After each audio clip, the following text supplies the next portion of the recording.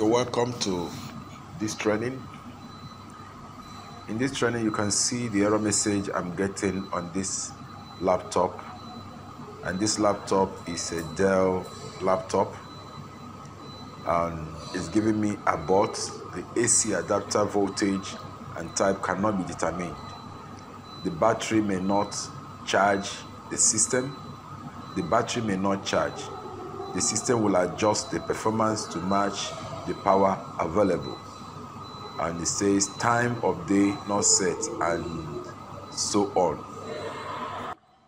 This error message is common, and if you have experienced it, do not panic. There are likely causes of this kind of error message you get on a laptop. The problem can be caused by a wrong charger or when data connection for a charger is broken. If the charger is not properly placed, it can create this kind of problem too. So you can troubleshoot this by yourself. The first is if you try a new charger on this laptop and that new charger works, that means the problem is your charger. Okay? And if the new charger does not work,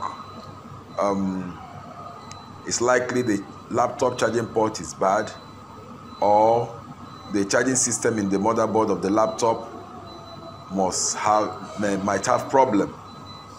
So that's another aspect of it.